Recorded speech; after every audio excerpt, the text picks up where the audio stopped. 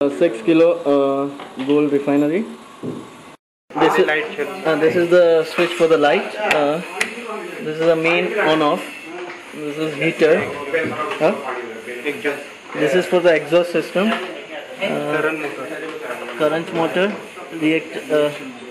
reaction motor, suction point, and then temperature controller and the reaction.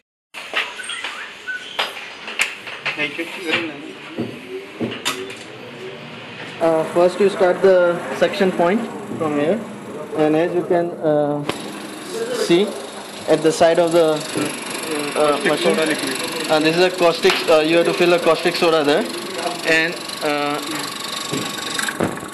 caustic soda is getting filled in the first container through this motor.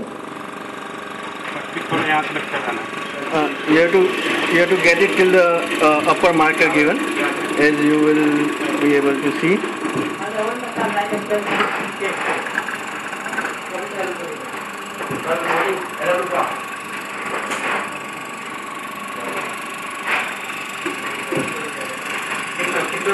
You need to get it up till the upper marker. Yeah, the bubble reaction will stay on like this. This is where you pour the your dust or the raw material that you want to refine through here. This is the main reactor kettle. This is for 3 kilo, and on the other side there is another one which is for 3 kilo. Fill this jar with urea and fill this jar with nitric acid. And after you pour in the dust or the particle, you pour in the HCl through the same hole. You pour the metal and the HCl. Then you turn on the reactor by pressing this reaction by pressing the last switch, and the regulator to control the speed. As you can see, it will do the continuous stirring like this, and this slowly open the connection for the nitric, and the nitric will automatically get mixed slowly.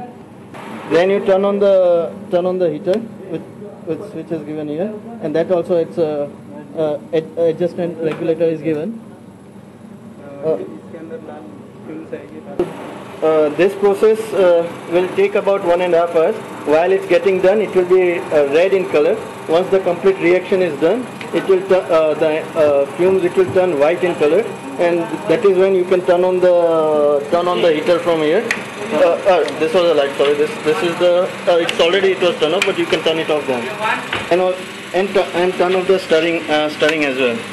So once you see the white fumes, you turn on turn this around so that and put the poured urea drop by drop, so that the mixture gets cool. And once it's cooled, you can drop the urea all together at one go.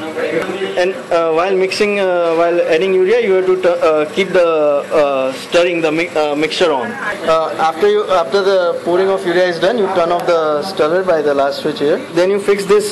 Once the reaction is done, you fix this pipe which is provided to the center.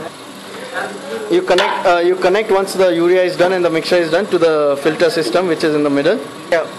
Open this valve once the urea process is done, as shown, and close this valve. So as you can see, the mixture is getting poured into the filtration chamber.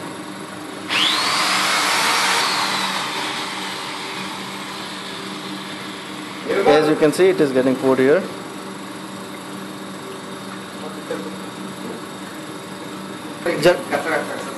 Generally, the filter paper will be here, which will filter the gold. You put the filter paper here, and the copper, silver, dust, everything will stay here, and the gold water you will get it at the bottom. The top portion separates from the bottom. The bottom is where the gold is refined, and the top portion you can take it out and do the other process to recover silver and copper that you have got. You connect the pipe as shown here.